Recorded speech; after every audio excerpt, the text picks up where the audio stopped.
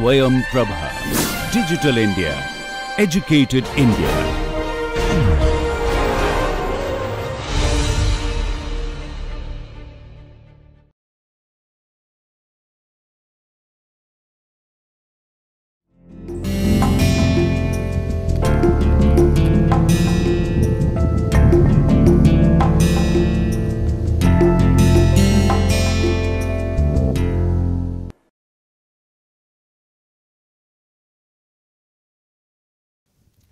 Hello students and welcome to Swayam Prabha. I am Professor Vageshwari Deswal, Professor of Law at Delhi University. We are doing a course on Bharatiya Nyaya Sanhita 2023, the Substantive Criminal Law. Today we will be discussing lesson 11, which is titled Offences against Woman and Child. Before we begin, let us try and understand how the Bharatiya Nyaya Sanhita defines the terms woman and child. Section 2, clause 3 of the BNS defines child to mean any person below the age of 18 years. Students, this is a change from the definition of child as was given in the earlier Indian Penal Code. IPC did not use the term child, instead it used the term minor, and then there were different age fixed for majority. Say if we talked about kidnapping, for boys the age of majority for the purpose of kidnapping was 16 years, whereas for girls it was 18 years. For a minor married wife the age of consent was 15 years, whereas for all other girls the age of consent was 18 years.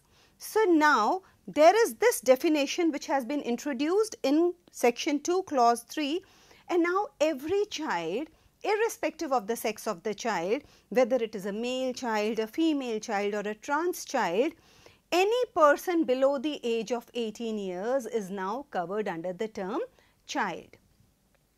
Then how do we interpret the term woman? So section 2 clause 35 defines a woman to mean a female human being of any age. So here again there is no subjectivity involved. We cannot say that she is an infant, she is a child or she is an old woman. A woman means a female human being of any age, whether it is a 6-month-old baby, whether it is an 80-year-old woman. So it has to be a female human being irrespective of her age, and that would be a woman. So we will try to understand in this lesson what are the acts which have been expressly declared to be offences against women and children under the Bharatiya Nyaya Sanhita. So the objective of this lesson would be to know the laws relating to various crimes relating to marriage, such as cruelty, dowry death, bigamy, undergoing fraudulent marriage ceremony, enticing a married woman. Of these crimes, some are gender specific in the sense that the victim can only be a woman, whereas there are a couple of crimes which are gender neutral in the sense that the victim can be either a man as well as a woman, and the perpetrator could also be either a man or a woman. Then we will try and understand what constitutes the offence of causing miscarriage. See, miscarriage is a very unfortunate event for any woman, but what makes it a crime? So we will try and understand that, and thereafter we will try and understand what are the various offences that can be committed against children within the scope of Bharatiya Nyaya Sanhita 2023. So first of all, we will talk about a provision which has been now reintroduced in the BNS in the form of section 85 and 86, whereas earlier in IPC, this is a provision which was notorious, and it was section 498A of the IPC. Now, this was a provision which was introduced in the Indian Penal Code in the year 1983 by way of a criminal laws amendment, Why? Because it was felt that so many women, they were being subjected to cruelty in the domestic sphere within their matrimonial homes. So, we needed a special provision to safeguard them against various kinds of cruelty that would be inflicted on them, whether that was physical cruelty, mental cruelty, whether it was related to demand for dowry or otherwise. But see, because of the institution of marriage in our country, wherein girls, they are supposed to leave the family of their birth and go and settle in the husband's family. So, that is an environment which is alien to her. Okay. So, she has to make a new beginning there, she has to adjust herself there. Moreover, in our setup where we look for a taller, elder, more educated and a more well settled boy as compared to the woman, what happens? The girl finds herself at the receiving end whenever there is any kind of a clash or a dispute. So, how to safeguard the interests of women in such a setting? So, that was the reason why in 1983, taking cue from the rising incidents of cruelty that were happening against women, single provision section 498A was introduced in the Indian Penal Code, and now we have retained it in the BNS in the form of two provisions. The single provision has been split into two parts, section 85 and section 86. So, what does section 85 say? It says, husband or relative of husband of a woman subjecting her to cruelty. So, what is the crux of the offences? Cruelty. Now, how is cruelty defined? Cruelty has been defined under section 86. Who can be the perpetrator of the crime of cruelty? It says husband or relative of husband. So, husband is whom she is married to. Sometimes what would happen, that there would be people who would be having a kind of a standing in the society as if this man is married to the woman. So, they are for a long time in a relationship, and when he holds out to the society as husband and wife. See, here we are not talking about live-in relationships. Here we are talking about the status when that is projected to the society that this man is the husband of the woman. So, when they are married, or sometimes even though the ceremonies they might not have been properly performed, but because they have been living together for a long time and they have been presenting themselves to the society as being spouses married to each other, then this law would cover those husbands also. Then it says relative of husband. So, relative of husband would be any person who is related to the husband by marriage, adoption, it could be by blood, it could be either ways, but that could be either by blood, marriage or by adoption. So, these three categories would be relatives of husband. So, what does the provision say? Whoever being the husband or the relative of the husband of a woman subjects such woman to cruelty shall be punished with imprisonment for a term which may extend to 3 years and shall also be liable to fine. So, what is required is that cruelty should be inflicted on a woman and the perpetrator could be either the husband or relative of the husband. See, relatives of the wife who are related to the husband through the wife, they would not be considered to be relatives of the husband for the purposes of this provision. Now, how do we interpret the term cruelty? Section 86 defines cruelty. It says, for the purposes of section 85, cruelty means any willful conduct. So, the conduct should be willful, done voluntarily, which is of such a nature as is likely to drive the woman to commit suicide. Okay, so it is so grave, it is so serious that the woman is compelled to commit suicide owing to this kind of a cruelty which is being inflicted on her, or to cause grave injury or danger to life, limb or health, whether mental or physical, of the woman. So, here you can see that the scope of this term cruelty is very broad. we are not talking only about physical cruelty, even mental cruelty. See a woman, she is being taunted continuously for not being able to bear children, for not bringing adequate dowry, for not knowing how to cook properly. It could be for any reason. Maybe she is not as good looking as the husband wanted her to be, and she is constantly being taunted for these things, or constantly some kind of snide remarks or comments are being thrown at her, due to which the woman, she is in a state of constant distress. So it could be either physical cruelty, it could be mental cruelty, but then what is required is that it should be of such a nature as is likely to drive the woman to commit suicide or to cause a grave injury or danger to life, limb or health. It should be so grave as to cause some kind of a grave injury to the mental health of the woman. Only then would it amount to a crime to be covered under section 85 of the BNS. Or what could also amount to cruelty under section 86 is harassment of the woman, where such harassment is with a view to coercing her or any person related to her. So it could be with a view to compel this woman or her family members, any of her relatives, to meet any unlawful demand. See, the demand should be unlawful nature, something which the woman, she is not bound to provide to her in-laws, or something which her family members or anyone, they don't owe to her in-laws, but still when they have made a demand for that, so it gives the nature of unlawful demand to that kind of a demand. So the unlawful demand could be for any property, it could be movable property, it could be immovable property or valuable security. So anything which is capable of being translated into monetary terms, or is on account of failure by her or any person related to her to meet such demand. So either when they are compelling her to fulfill that demand, or suppose they had agreed to fulfill that demand, and if later on they are not able to fulfill that demand, if she is being harassed with an objective to coerce her, to compel her or her relatives. Sometimes what happens that there is a demand from a relative that you have to do us a favor, but the woman is, she is being harassed continuously that relative of yours is not doing this favor to us.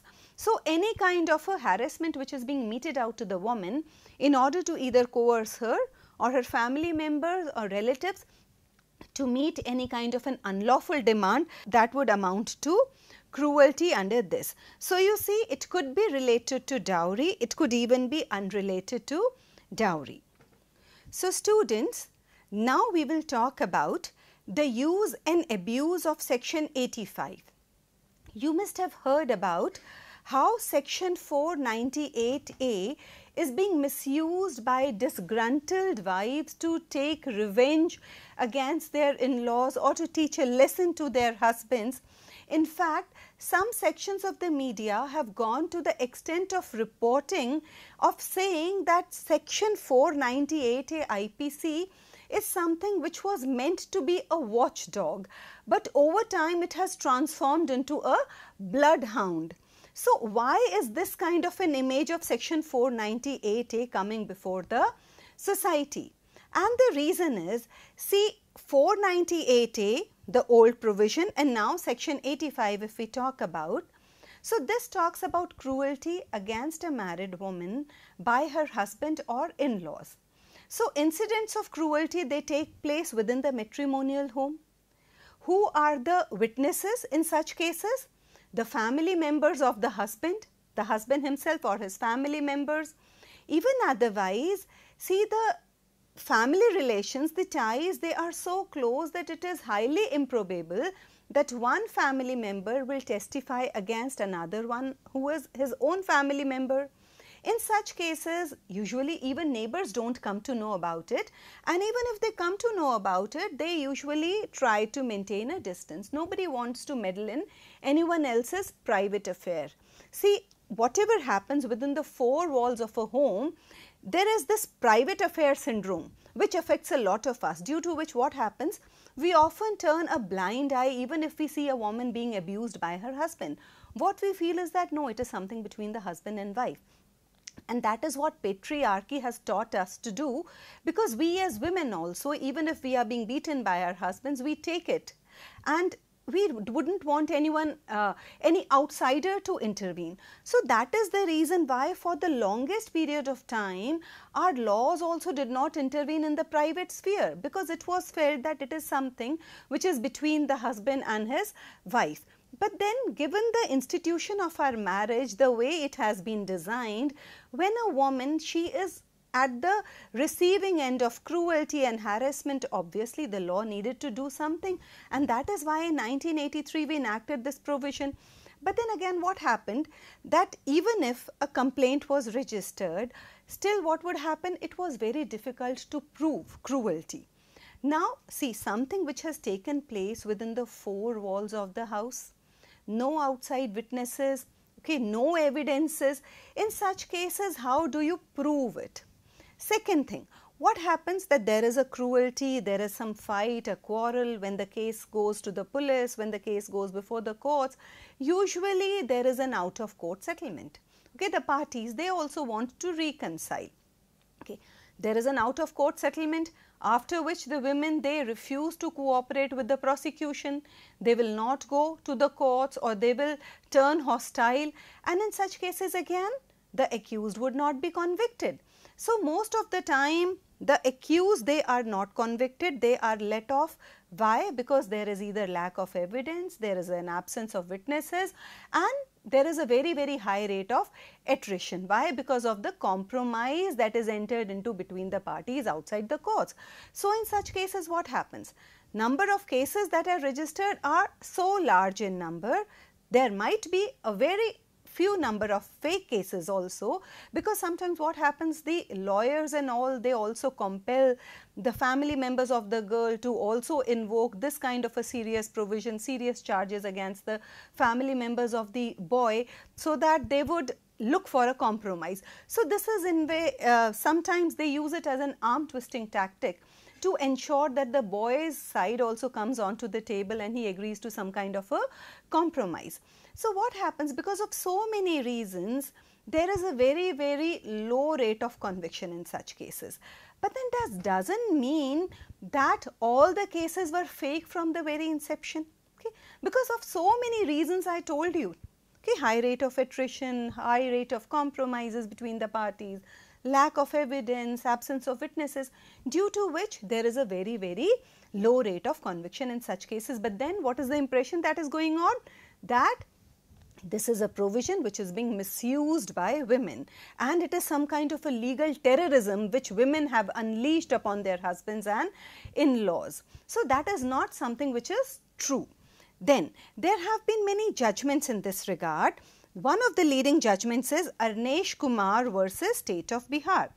This is a 2014 judgment by the Supreme Court of India, in which the Supreme Court directed police to follow parameters required for arrest under section 41 of the CRPC, the old CRPC, which is now the Bharatiya Nagarik Suraksha Sanhita, and not to make arrests in routine manner in section 498A or other cognizable offences. Why? Because this is a provision which is meant to be used as a shield and not as a sword. This is something which was again reiterated in Satyendra Kumar Antil versus CBI, so as to put a check on police officers that arrests in cases allegation of 498A are levelled against family members, then arrests are not to be conducted in a routine manner. They have to follow the parameters that have been already laid down under the law.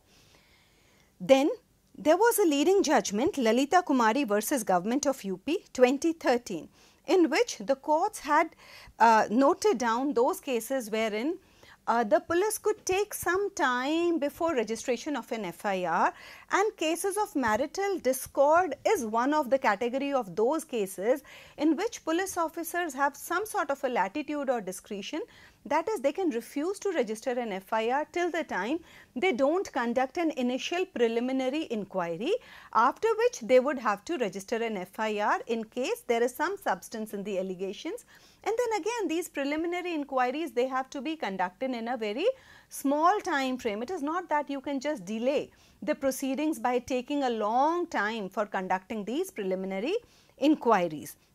But then this is also meant to serve as a check on making unnecessary arrests in cases of section 498A. Then there was this judgment, Rajesh Sharma versus State of UP.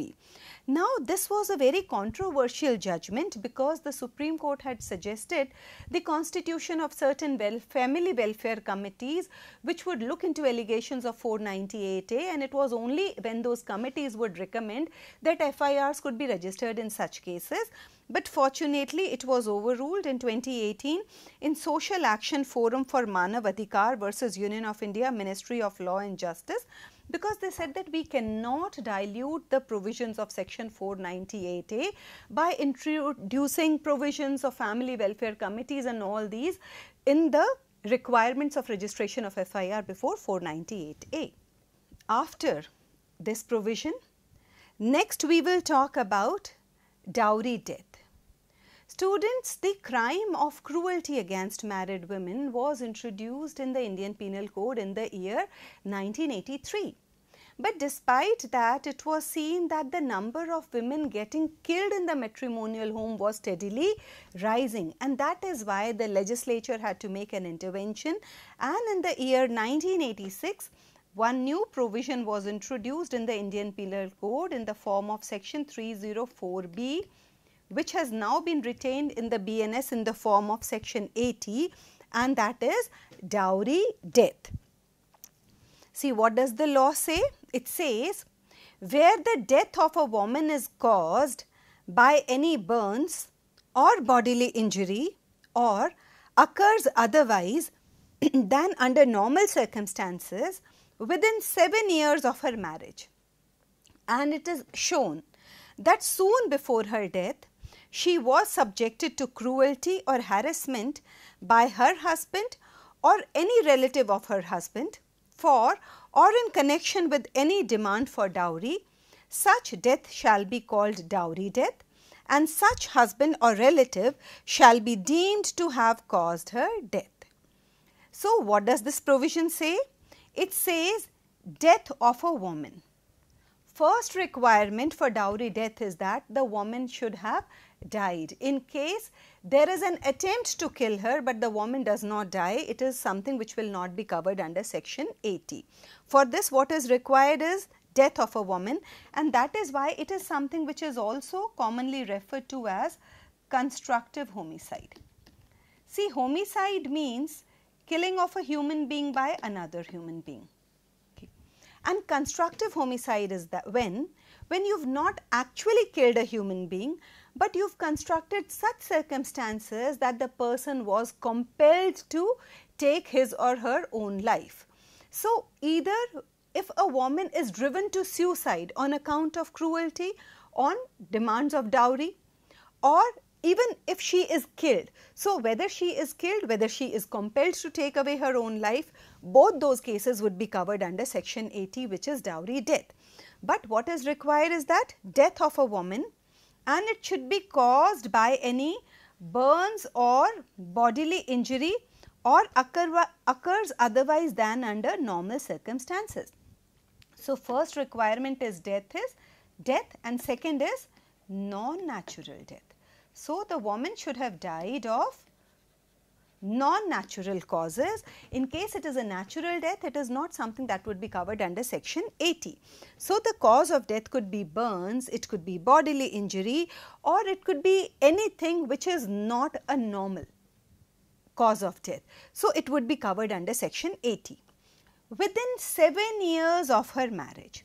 See, here again, if the death takes place after 7 years of marriage, and even if it is a non-natural death, but if it takes place after 7 years of marriage, it could be covered under any other provision, but it would not be covered under section 80. So, here the requirement is death, non-natural death, 7 years, within 7 years of marriage. And the date of marriage, the date of solemnization of the marriage ceremonies. From that time, 7 years they are to be calculated. And it is shown that soon before her death, she was subjected to cruelty or harassment. So, what is to be proven is that she was subjected to cruelty or harassment, and this cruelty or harassment should have been subjected on her by her husband or any relative of her husband. Again, the relative of husband should be someone who is related to the husband by blood, marriage or by adoption. Okay.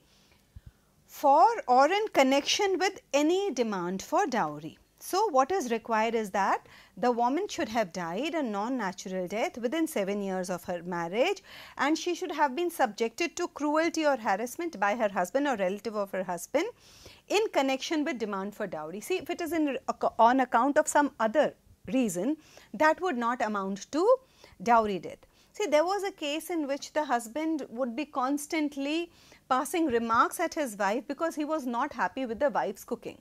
The wife got fed up of that and she went and committed suicide. Now, that would not be covered under dowry death. Why? Because although there was harassment of the woman, of the wife, but that harassment was not on account of dowry. That harassment was on account of some other thing. So, that would not be covered under section 80. So, what is required is that the harassment should be by husband or relative, and it should be in relation to demand for dowry.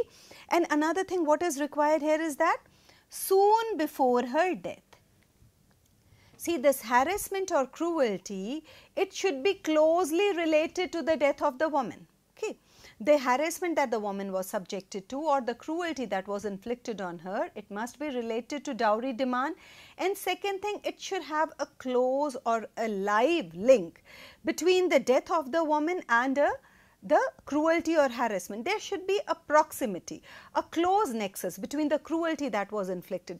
Suppose there was a comment relating to dowry some 1 year back, after that everything was forgotten, suddenly the wife goes and commits suicide, it would not be covered under 304B or section 80. In order to be covered under section 80, what is required is that the cruelty, the harassment which had that kind of an effect on the minds of the woman that she was compelled to take away her own life or that she was killed was on account of the demand of dowry, and it should be, closely linked. It should be totally interrelated, and it should be on account of that the woman was compelled to take such a step.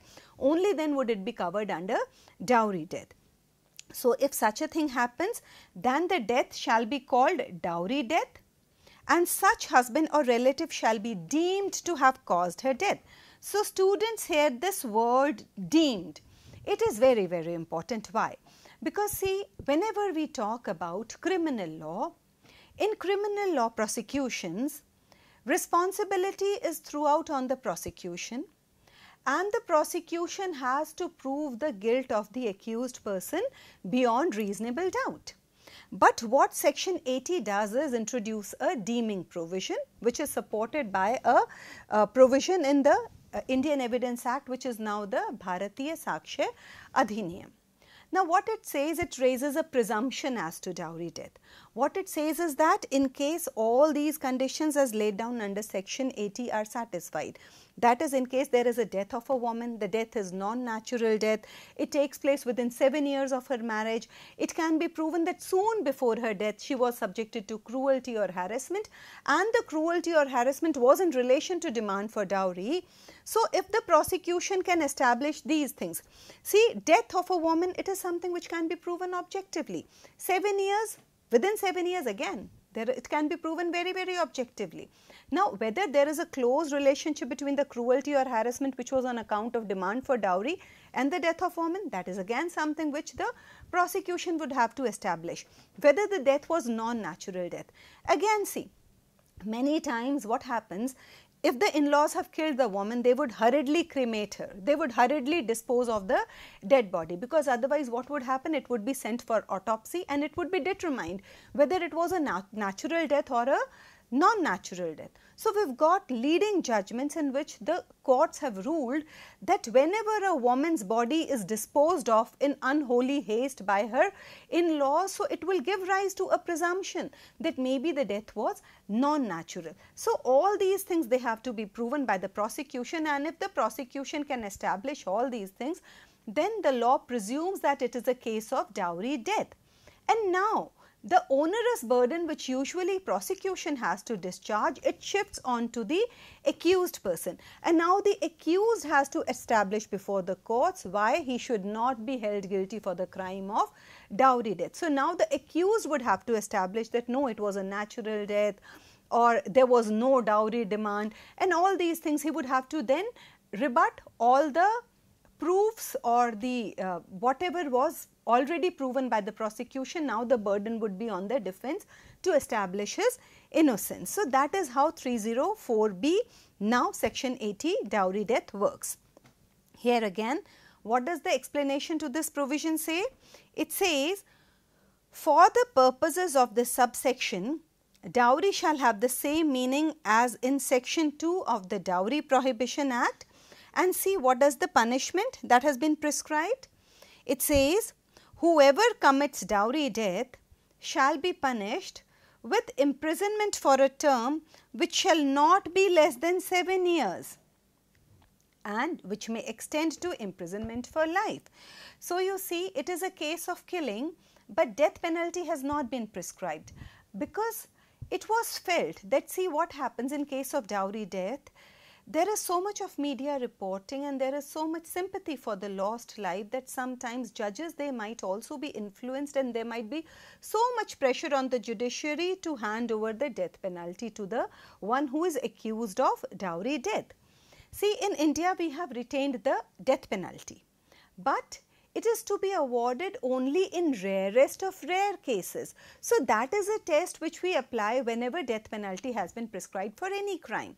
So when there is a charge of dowry death, I mean, the prosecution can also impose a charge of murder on the accused, and in such cases, if it can be established that it is a case of murder, then it would be open for the judiciary to grant a death penalty subject to that rarest of rare doctrine.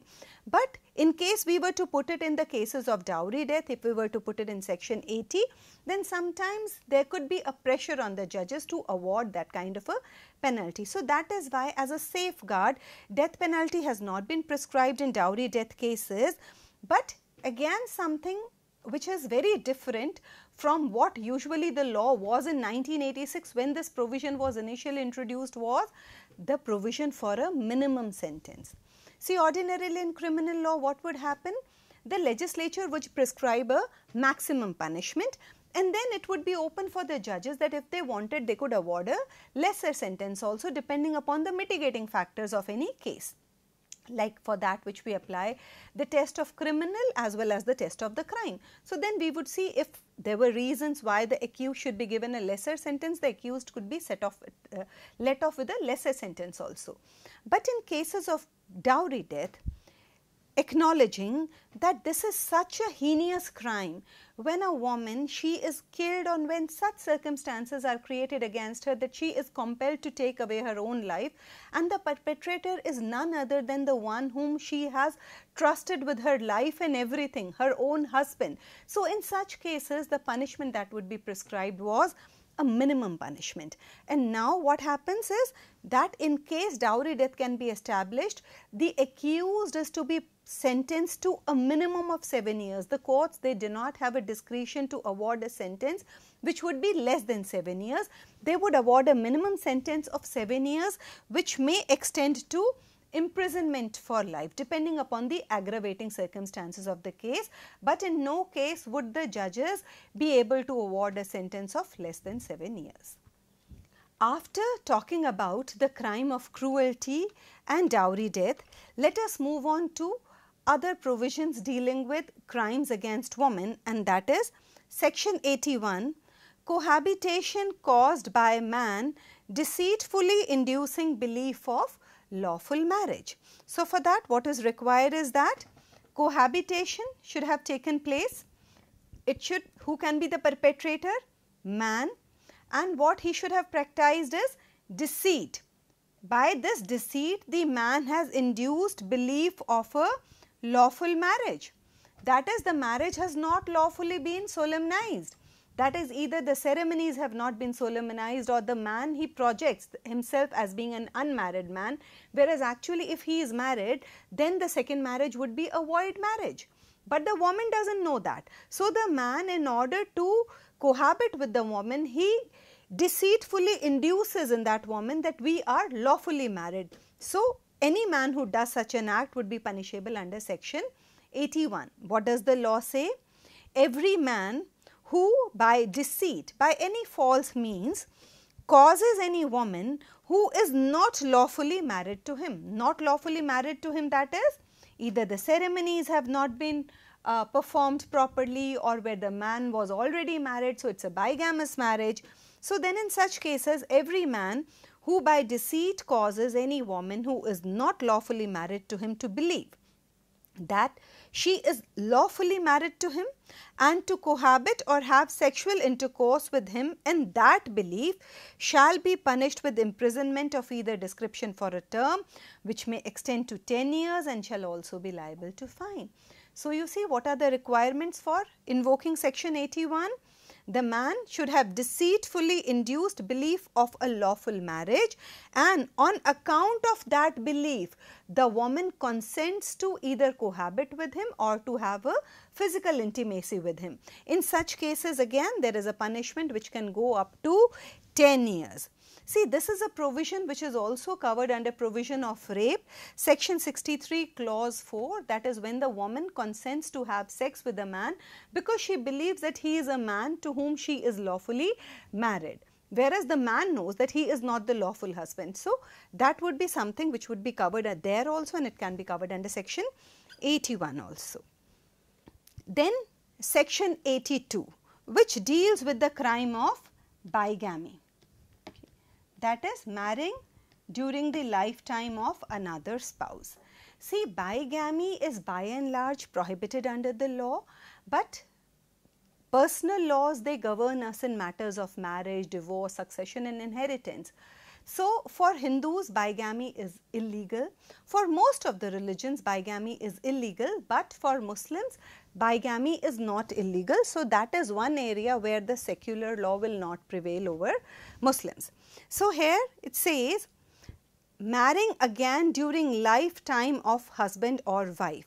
So what this means is that bigamy is a crime which can be committed by either the man or by the woman, because it says lifetime of husband or wife. So bigamy can be committed by a woman if she remarries while her first husband is already alive, or it can be committed by a man who marries while his wife is still alive. So what the law says, whoever having a husband or wife living marries, here it is required marriage. Marriage requires proper solemnization of marriage as per the ceremonies and all the other requirements. So whoever having a husband or wife living marries in any case in which such marriage is void by reason of its taking place during the life of such husband or wife. See, if a person already has a spouse living, so except Islam where a man can keep 4 wives at a time, so except Islam, in any case a person remarries, the marriage would be void. Okay, it would be void ab initio. Shall be punished with imprisonment of either description for a term which may extend to 7 years and shall also be liable to fine. So you see, bigamy is punishable with 7 years imprisonment. Now what is the exception? This subsection does not extend to any person whose marriage with such husband or wife has been declared void by a court of competent jurisdiction. See, if the first marriage was already declared as void, then in such cases the spouses, they are free to go ahead and remarry. That is when only the first marriage was declared to be void, and that too by a court of competent jurisdiction. Nor to any person who contracts a marriage during the life of former husband or wife, if such husband or wife at the time of subsequent marriage shall have been continually absent from such person for the space of 7 years. See, if a person is not heard of for a period of 7 years, so there is the presumption of civil death. But then again, it is something which the courts have to certify, and shall not have been heard of by such person as being alive within that time, provided the person contracting such subsequent marriage. Again, see what the law says, that one has to come to the court with clean hands. So, even if you were not aware of your spouse's being in existence for 7 years, the spouse did not contact you for a period of 7 years, it was not heard of as being alive, but did you disclose this fact of your marriage not having dissolved to the person whom you were planning to marry subsequently? So, that is one requirement here. What does the law say? Provided the person contracting such subsequent marriage shall, before such marriage takes place, inform the person with whom such marriage is contracted of the real state of fact, so far as the same are within his or her knowledge. So, before marriage, the person is supposed to inform the other party that I was earlier married, I have no intent to commit any kind of a fraud or practice any deceit on you, I was married, but for 7 years continuously, I have no clue, I have not been in touch with my spouse, and my spouse is not heard of as being alive. Only in such cases would this operate as a defense against the charge of bigamy. So, here to prove charges of bigamy, what is required is that second marriage should have been contracted. See, if a man is married to a woman and he is in a live-in relationship with another woman, that does not constitute bigamy for the purpose of criminal law prosecution. For proving bigamy, what is required is that second marriage should have taken place while the first marriage was valid, that is, it was not declared void and the first spouse was already living. Next is marriage ceremony fraudulently gone through without lawful marriage. In section 81 we read, when the person undergoes a marriage ceremony fraudulent with intent to cohabit or have sexual intercourse with a woman. Here it is talking about just undergoing fraudulent ceremonies of marriage. What it says? Whoever dishonestly or with a fraudulent intention goes through the ceremony of being married knowing that he is not thereby lawfully married. Students, again it is talking about whoever. So, it is a crime which can be committed by both man as well as woman. Although the pronoun that has been used later on is pronoun he, but the pronoun he is used to cover all pronouns he, she, they, them, it is all covered under this.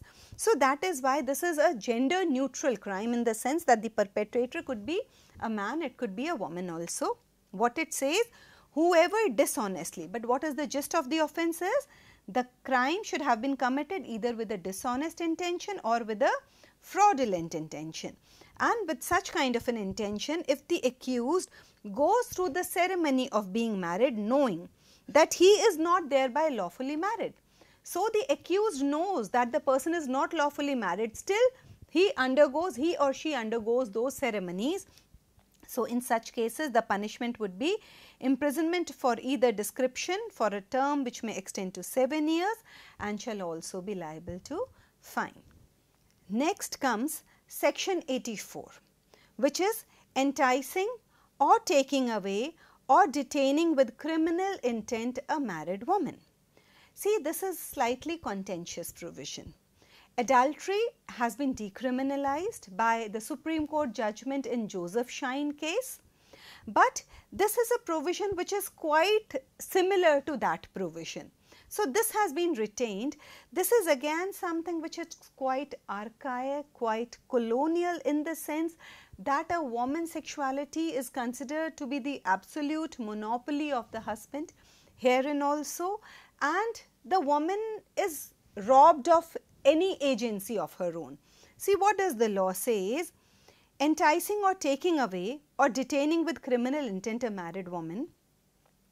See, when we talk about the terms enticing, when we talk about taking, we usually use these terms in context of minor children who are below 18 years of age, but here there is no age bar, it is talking about married women. What does the law say? Whoever takes or entices away any woman who is and whom he knows or has reason to believe to be the wife of any other man. So, when a man knows that this woman is already married to another man and he entices or takes her away with intent that she may have illicit intercourse with any person. So, any intercourse outside marriage, it has been defined as an illicit intercourse here, with any person, whether it is with that person himself or with any other person, or conceals or detains with that intent any such woman, shall be punished with imprisonment of either description for a term which may extend to 2 years, or with fine, or with both. Now, this is a provision wherein prosecution can be initiated by the husband irrespective of the consent of the woman involved. See, is this not a crime wherein the man should be absolved of his guilt in case there was a consent on part of the woman? Because here we are talking about adult women. We are not talking about minors or children below the age of 18 years, for which the age of consent has already been fixed by the law. We already have POCSO also. We already have this age of consent which has been determined in the Bharatiya Nyaya Sanhita also. But still we have retained this provision wherein the husband can prosecute a man in case that man entices or takes away his wife with a criminal intention. But such a right has not been given to wives whose husbands might be enticed by any other woman. So, again I think if this provision would be challenged, maybe it would be also struck down the way Joseph Shine had struck down the earlier provision on adultery, which was section 497 of the IPC. Moving on, section 87. It talks about kidnapping, abducting or inducing woman to compel her marriage. What it says, whoever kidnaps or abducts any woman with intent that she may be compelled, or knowing it to be likely that she will be compelled. So, this is talking about both intention as well as knowledge. To marry any person against her will, or in order that she may be forced or seduced to illicit intercourse, or knowing it to be likely that she will be forced or seduced to illicit intercourse, shall be punished with imprisonment of either description for a term which may extend to 10 years and shall also be liable to fine. And whoever by means of criminal intimidation as defined in the Sanhita, or abuse of authority or any other method of compulsion, induces any woman to go from any place with intent that she may be, or knowing that it is likely that she will be forced or seduced to illicit intercourse with another person, shall also be punished as aforesaid. So, this is a specific provision that safeguards kidnapping or abduction of women, which would induce them or either compel them, force them into marriages against their will, or which would seduce them for purposes of illicit intercourse. Now, coming to offence against unborn children, that is causing miscarriage. Section 88, what it says, this is similar to section 312 of the IPC. Now, this has been retained in BNS in the form of section 88. What it says, whoever voluntarily causes a woman with a child to miscarry. So, what is required is that there should be a woman with child, a woman who is pregnant. If she is caused to miscarry by any person, whoever, it could be a man, it could be a woman, it could be anyone, but whoever voluntarily causes a woman with child to miscarry. So, when it says voluntarily, it excludes accidental acts. Okay? It has to be a deliberate and a voluntary act. So, whoever voluntarily causes a woman with a child to miscarry shall, if such miscarriage be not caused in good faith for the purpose of saving the life of woman. So, it is permissible only when it is to be for saving the life of the woman, and it should not be caused in bad faith. So, it should be in good faith. If it is caused in good faith for saving the life of the woman, then it is not a crime under IPC. How we determine the good faiths? That is by exercise of due care and precaution. If they arrived at the conclusion that, see, this is a step that has to be taken in order to save the life of the pregnant woman, only in such cases it is permitted, not otherwise. Otherwise, it would be punished with imprisonment of either description for a term which may extend to 3 years, or with fine, or with both.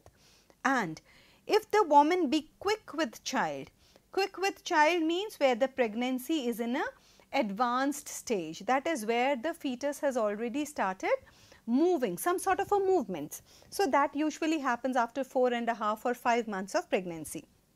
So, in such cases where the pregnancy is in an advanced stage, then the punishment would be imprisonment of either description for a term which may extend to 7 years and shall also be liable to fine. Explanation to this section says, a woman who causes herself to miscarry is within the meaning of this section. See, this is contrary to the Medical Termination of Pregnancy Act 1971. As per that law, a woman has the freedom to decide whether she wants to have the baby or not, and she is required to take consultation up to 20 weeks from one doctor, up to 24 weeks of pregnancy from 2 doctors, and there also the primary concern is the health of the woman. If the doctors advise her, only then she can go ahead with the miscarriage, but the concern is only for the health and safety of the woman. So, when we have retained this explanation, a woman who causes herself to miscarry is within the meaning of this section. So, this is something which is in conflict with a woman's right to her bodily autonomy, which has been guaranteed under Article 21 of the Constitution of India. Section 89. Causing miscarriage without woman's consent. What does it say? Whoever commits the offence under section 88 without the consent of the woman, whether the woman is quick with child or not, shall be punished with imprisonment for life or with imprisonment for either description for a term which may extend to 10 years and shall also be liable to fine. Next is section 90, which talks about death caused by act done with intent to cause miscarriage. That is, the intention was to cause miscarriage, intention was not to cause death, but in case death results from that, then what would happen? The law says, whoever with intent to cause the miscarriage of a woman with child does any act which causes the death of such woman shall be punished with imprisonment of either description for a term which may extend to 10 years and shall also be liable to fine. Where the act referred to in subsection 1 is done without the consent of the woman, then punishment could be till life. Then it is not essential to this offence that the offender should know that the act is likely to cause death. See, even if the offender was not aware that the act which he did with the intent to induce miscarriage could cause the death of the woman, what is required is that if an accused has done the act with the intent to induce miscarriage, but the act in itself was such that it led to the death of the woman, then section 90 can be invoked here. Section 91, it says, act done with intent to prevent child being born alive or to cause to die after birth. So, whoever before the birth of any child does any act with the intention of thereby preventing that child from being born alive or causing it to die after its birth, and does by such act prevent that child from being born alive or causes it to die after its birth, shall, if such act be not caused in good faith for the purpose of saving the life of the mother, be punished with imprisonment of either description for a term which may extend to 10 years or with life or with both. But there is an exception here. What it says, if the act is done in good faith for the purpose of saving the life of the mother, then it would not be punishable, but it would be punishable if it was not done in good faith and it was not done for the purpose of saving the life of the mother, then it would attract punishment under section 91. Then, causing death of quick unborn child by act amounting to culpable homicide. So, what section 92 says is, whoever does any act under such circumstances that if he thereby caused death, he would be guilty of culpable homicide, and does by such act cause the death of a quick unborn child, shall be punished with imprisonment of either description for a term which may extend to 10 years and shall also be liable to fine. So, what is required is that the act by which death has been caused, it should be an act that would tantamount to culpable homicide also. Now, what amounts to culpable homicide? We will discuss in detail in the next lecture. There is an illustration appended to this section. What it reads is, A, knowing that he is likely to cause the death of a pregnant woman, does an act which, if it caused the death of a woman, would amount to culpable homicide. The woman is injured but does not die, but the death of an unborn quick child with which she is pregnant is thereby caused. A would be guilty of offence which is defined under this section. Section 93, it talks about exposure and abandonment of child under 12 years of age by parent or person having care of it. So, you see, when a child is dependent upon some person, whether it is the parent, whether it is any person who was placed in charge of the child and given the responsibility of taking care of the child, and if such a person exposes the child to any such risk as to cause the death of the child or abandons the child, then it would be something which would be punishable under section 93. What it says? Whoever being the father or mother of a child under the age of 12 years or having the care of such child shall expose or leave such child in any place with the intention of wholly abandoning such child shall be punished with imprisonment of either description for a term which may extend to 7 years or with fine or with both. Explanation clarifies that this section is not intended to prevent the trial of offence for murder or culpable homicide, as the case may be, if the child dies in consequence of the exposure. So, you see, mere exposure of child to such perilous circumstances and abandonment of the child would amount to an offence under section 93, but if it results in the death of the child, then the accused can also be tried for culpable homicide or murder. Next is concealment of birth by secret disposal of dead body.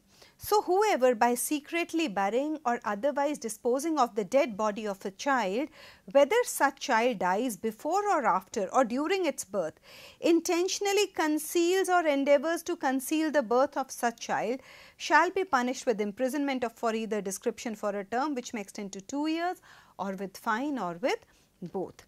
Then hiring, employing or engaging a child to commit an offence. See, we have the Juvenile Justice Act, as per which children, they are to be sentenced to a lesser punishment as compared to adults, the punishment that is given to adults for the same crime. And that is the reason that we are increasingly seeing a large number of juveniles, a large number of children being employed or engaged by gangs to commit crimes. Okay. So, here the act of hiring, employing or engaging a child to commit an offence is an offence in itself. Now, this is a new provision that has been introduced in the BNS. It was not earlier there in the IPC. What does the law say? Whoever hires, employs or engages any child to commit an offence shall be punished with imprisonment of either description which shall not be less than 3 years, but which may extend to 10 years and with fine, and if the offence be committed, shall also be punished with the punishment provided for that offence as if the offence had been committed by such person himself. So, the mere act of hiring, employing or engaging a child is punishable, and if the child has actually committed the crime, then the same punishment would be given to the person who had hired, engaged or employed the child. The child might be let off with a lesser punishment, but the accused will, the man who has engaged or hired such a child would be entitled to the full punishment that is prescribed under the law. Then explanation. Hiring, employing, engaging or using a child for sexual exploitation or pornography is covered within the meaning of this section. This is also covered under provisions of the POCSO. Then there are certain other provisions also which we will discuss in very brief, like section 63, which deals with procuration of a child with intent that the child will be forced or seduced to illicit intercourse, or when there is kidnapping or abducting of a child under 10 years of age with intent to steal from its person. So, whoever kidnaps or abducts any child under the age of 10 years with intent of taking dishonestly any movable property from the person of such child. So, there is a punishment which has been prescribed up to 7 years. Anyone who sells a child for the purpose of prostitution. So, whoever sells, lets to hire or otherwise disposes of any child with intent that such child shall at any age be employed or used for the purpose of prostitution or illicit intercourse with any person or for any unlawful and immoral purpose, or knowing it to be likely that such child will at any age be employed or used for any such purpose, shall be punished with imprisonment up to 10 years. There are two explanations also to section 98. Explanation 1 deals with women under the age of 18 years who are sold, let for hire or otherwise disposed of to a prostitute or to any person who keeps or manages a brothel. Then the person so disposing of such female shall, until the contrary is proved, be presumed to have disposed her with the intent that she shall be used for the purpose of prostitution. And explanation 2 defines illicit intercourse to mean sexual intercourse between persons who are not united by marriage or by any union or tie, which though not amounting to a marriage is recognized by the personal law or custom of the community to which they belong, or where they belong to different communities of both such communities as constituting between them a quasi-marital relationship. Then buying child for purposes of prostitution. Earlier we were talking about selling children for purpose of prostitution.